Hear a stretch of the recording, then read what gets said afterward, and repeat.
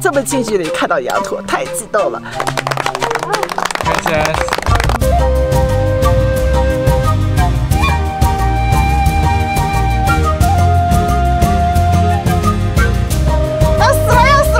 不行了！哎呀！亲近自然，简单生活。我们是生活在加拿大的露露和 Michael。在过去2年，我们背包徒步了300多公里，在帐篷里面度过了超过100个夜晚。我们也自驾3万多公里，探索了50多个城市，记录了一点惊喜与感动。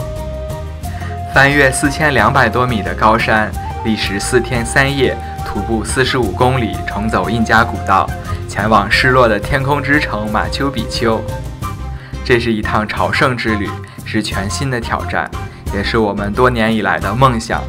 让我们一起探索这条南美秘鲁乃至是世界上最著名的徒步路线。让我们出发吧。我们现在已经基本上下来了，下来一大半了，前面都比较缓了。对，感觉真的是看着我们的身后那么险峻的山峰，我自己都很难想象我是怎么上去的。Anyway， 现在终于克服了它，我们现在接下来的路就是 easy peasy 了，估计再走个1个小时，我们就可以到达今天吃午饭的营地啦。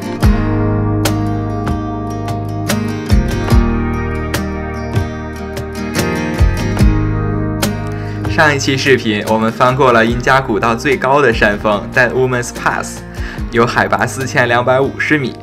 整个4天3夜的徒步，第2天绝对是最难的一天。下午还要翻越另外一个海拔超过4000米的山峰，不过最难的都过来了，第2个就觉得还好。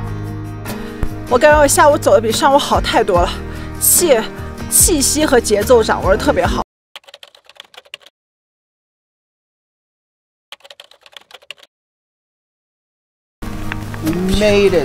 在印加古道上，不仅是挑战体能跟欣赏自然的美景，还可以看到那些神秘的印加遗址，那些建立在陡峭山峰上的石墙、台阶、祭坛，还有其他仪式用品，即使是今天依旧让人惊叹。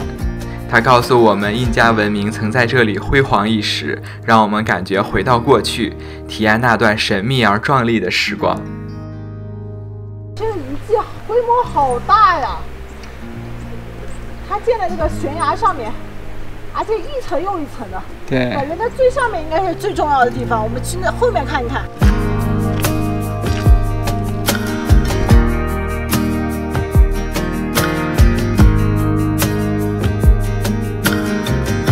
感觉我所在的位置就是整个这个印加遗址的一个最中心的位置，就像一个城门一样的。站着往外看，敌人要来了。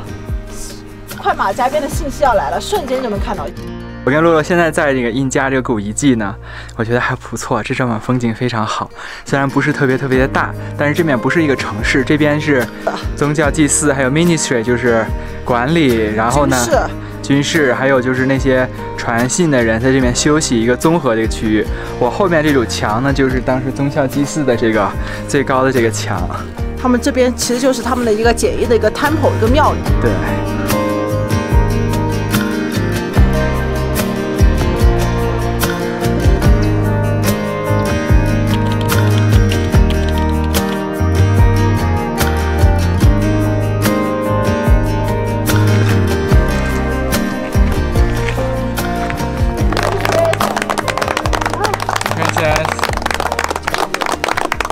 哇，我们到了我们的露营地了，这个露营地好漂亮，你看后面那个雪山还有云，现在正好是在夕阳，哇塞，太漂亮了。你看我们的露营地，我们的帐篷都在这边，360度的美景，后边也是山，这边也是山，哇，太漂亮了，太漂亮。今天的露营地是我不仅是 Inca Trail 了，是我所待过的露营地当中最漂亮的一个，没有之一。哎呀，我们的帐篷垫子别人已经给我们提供好了，我们自己再放上我们的气垫和睡袋就可以睡觉了。我现在要开始进入洗漱时间了，一会见。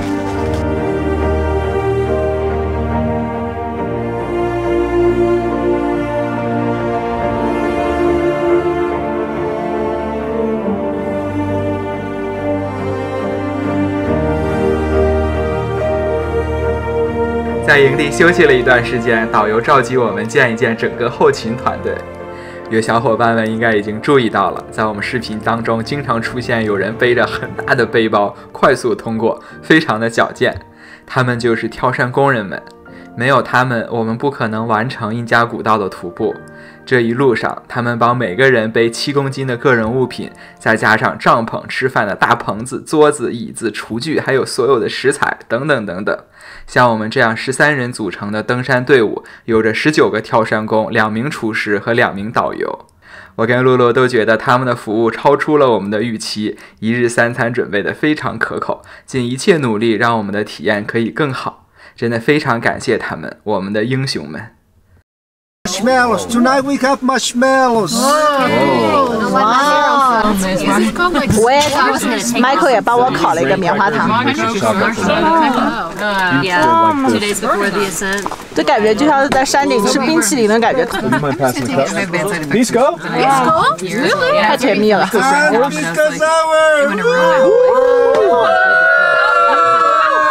晚上为了庆祝我们今天第2天最困难的一天，除了有加餐烤棉花糖，竟然还给我们上了高度达48度的本地特色酒 Pisco Sour。今天每个人啊不醉不归啊。Arriba. Abajo. Al centro.Adentro. 哇，这个酒的味道有很强的那种柠檬的味道，同时也能喝出很重的那种沃德嘎的味道。哇，这个酒喝完以后全身都暖了，今晚可以睡个好觉。秘鲁的鸡肉怎么吃都好吃，真的太棒了。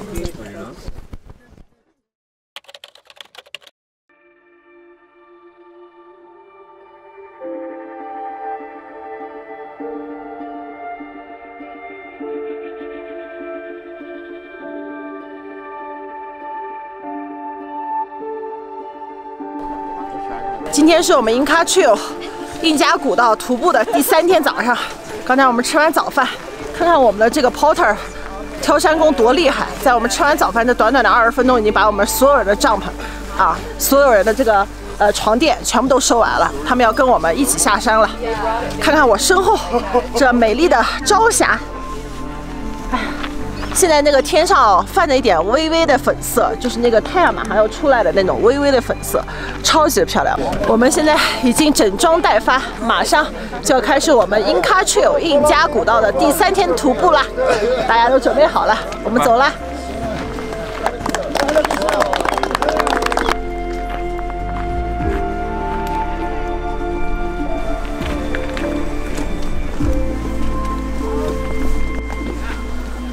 哇 ，Amazing view！ My gosh！ 我觉得今天我们第3天就是放松、轻松走，感觉就跟散步一样，顺便可以看一看我们印加古道周边的美丽的风光。你看这旁边的雪山，旁边的冰川都还没有融化，哎，但是下面郁郁葱葱的。导游跟我们说，今天是印加古道风景最漂亮的一天，也是印加古遗迹最密集的一天。我们一起去探索一下。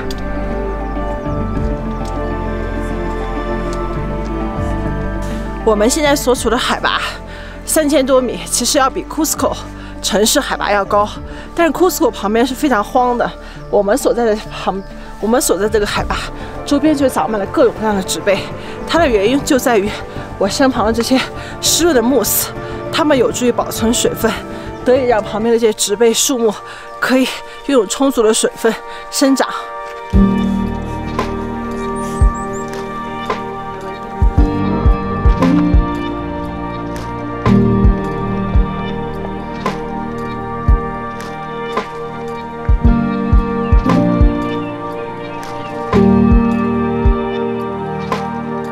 我们现在又爬了大概半个小时，看我身后那个白色的尖尖的那个小雪山，那可不是个小雪山哦，它是秘鲁第2大高山，有6800米的海拔。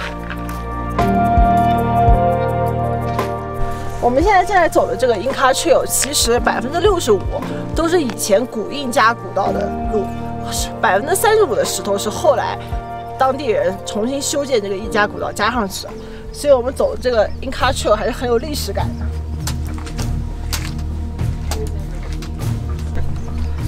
拉玛 Oh my god, so beautiful!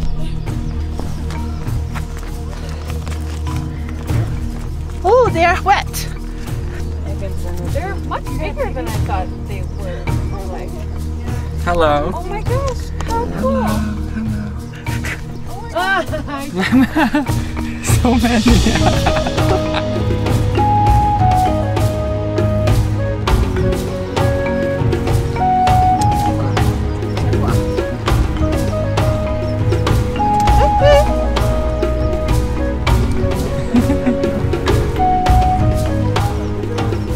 哇，这边遇到一大群羊驼，哇，太好玩了！有白色的，还有棕色的，还有那种花的，还有那种小的 baby 的那个小孩子的小的羊驼，太逗了！哎呀，这是我们第一次在印加古道上这么近距离看到羊驼，太激动了！尤其那只 baby 太可爱了，就跟一只小狗狗一样。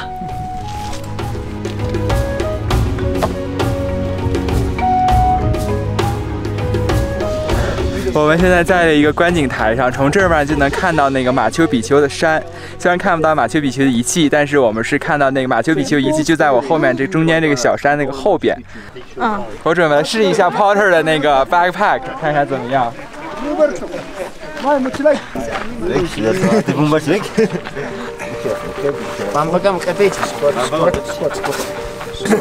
哦 Yes, yes, yes. Really nice, Michael 怎么样？说一下。还是有点沉的，但是还是可以飞的，飞一小会儿还是可以的。我来感受一下这个 Porter 包到底有多沉。刚才 Michael 背了。哦西！哦西 ！I cannot move it， 动不了，动不了。哎呀！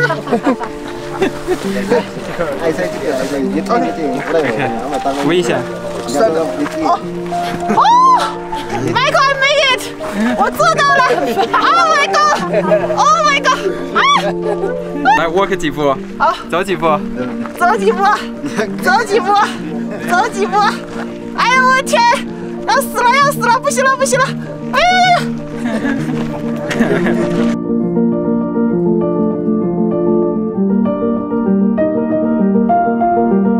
现在又到了一个历史遗迹，就是我身后这个，据说这个跟日出有关。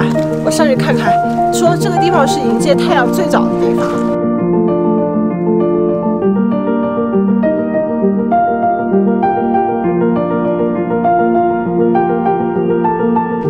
哇，这个窗户看过去可以看星象，同时还可以看到马丘比丘 Mountain。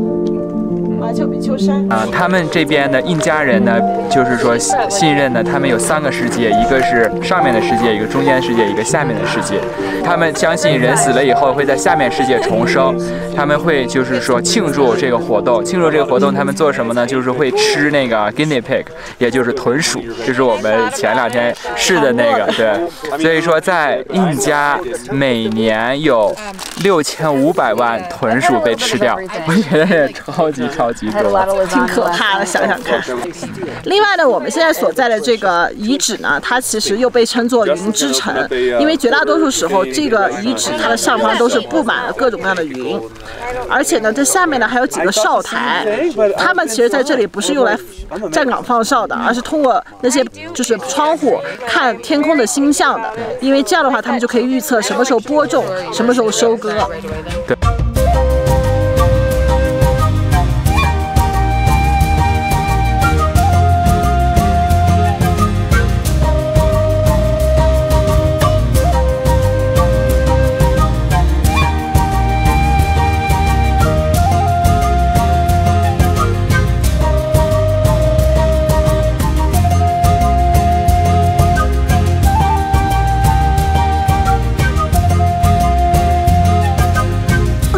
我们现在走了快半个小时，又到了一个印卡的这个遗址，它呢叫 Intipata。现在我们已经到3000米海拔以下了，我们去看看。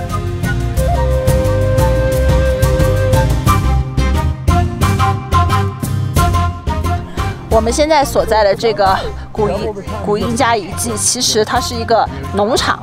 这边一阶一阶的台阶呢，就是农田，上面呢还有小房子。刚才我去看了，就是这个农民住的这个小房子，他要看管这片农田。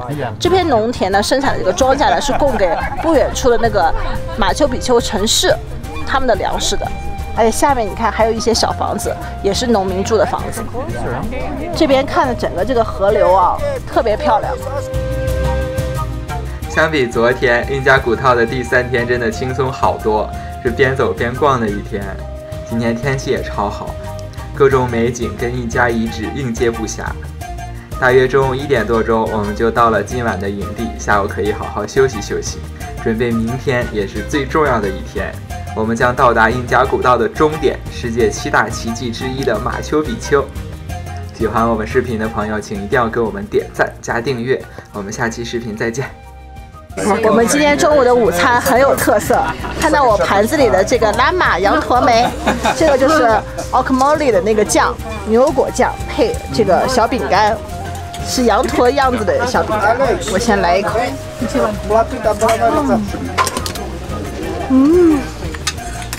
哇，这道菜太好吃了。Holy guacamole! Yeah. 还有一道菜是牛肉。 What is that again? Fried stuffed potato. Yes. All the beef is killer. Yeah. Oh yeah, the beef here. 这个牛肉也不错，很有嚼劲。